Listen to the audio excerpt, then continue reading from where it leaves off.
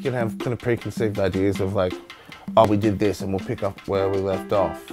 But it's never the case because, you know, 2 or 3 years have gone past. The dynamic within the band may be different, people's personal lives may be different. I think like for the first part of any record, you're really just trying to understand the headspace of people. I guess it was a little nervous, you know, coming to the studio when, you know, we'd been off a break. It's hard to anticipate an album. In some senses it's really obvious. You say, well, it's this group of musicians we've been doing it a long time. There's a consistency in our music that's probably very recognisable as the Cat Empire.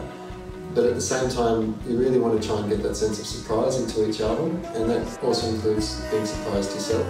Yeah, so the way we approach this record, I think compared to the last few years, we've done a lot less rehearsing like before we get into the studio. So it's nice to be creative while we're arranging, while we're making the songs.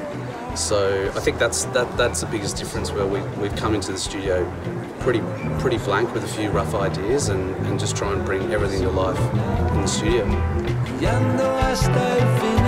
Show me the